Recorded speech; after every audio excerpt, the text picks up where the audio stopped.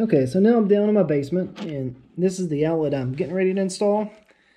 And before I do, see it's a little bit loose. Doesn't take much pressure there to pull that out. It wiggles.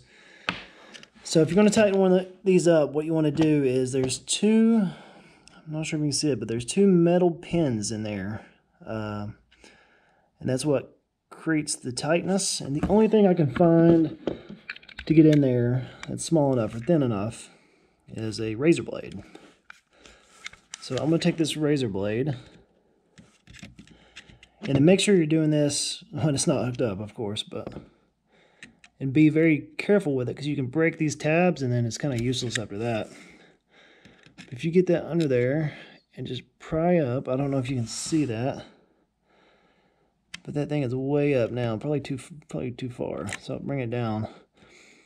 But I want to see when they're up too high what they do. Like that, those are way up. Not sure if you can see that, but compared to the two on the bottom, those are up quite a bit more. See if it'll even go in there.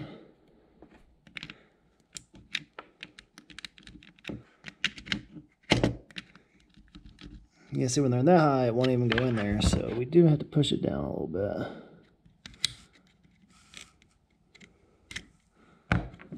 Try to damage this.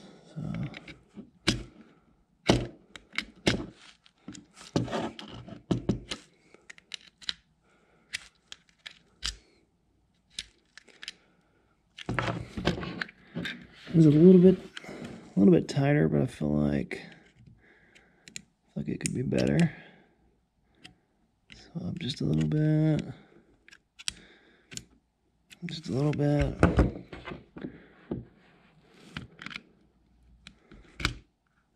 Oh yeah. I mean, it'll still come out, but I mean, you want it to come out.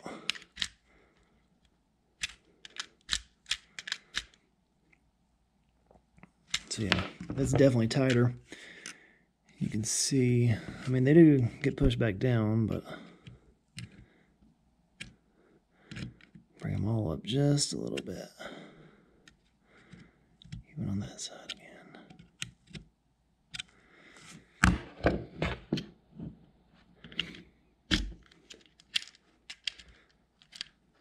Oh yeah, that's super tight. All right, so anyways, if you have a loose USB port, this could be on a computer or anywhere, you can try that. Razor blade works for me. I'm sure you can find something other than this, but there you go.